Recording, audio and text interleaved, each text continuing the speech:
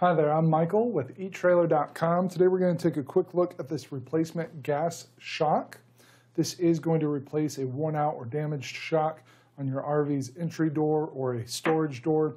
It is going to have 50 pounds of compression force, so it's going to do a good job of making sure that that door doesn't slam closed on you, potentially causing damage or injuries. It'll also give you a little bit of assistance as you're lifting up on that storage door, or help to open up the entry door so you don't have to worry about gusts of wind closing it or anything like that. So if you are needing a replacement, this is going to be a really nice quality one.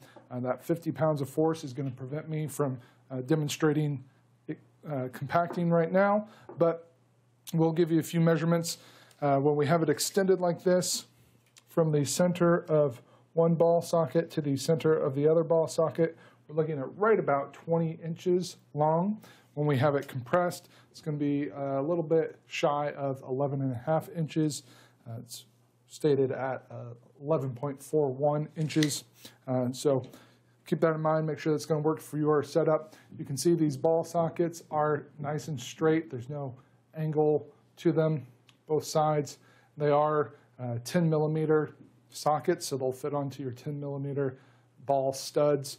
So it should be very easy to get this installed.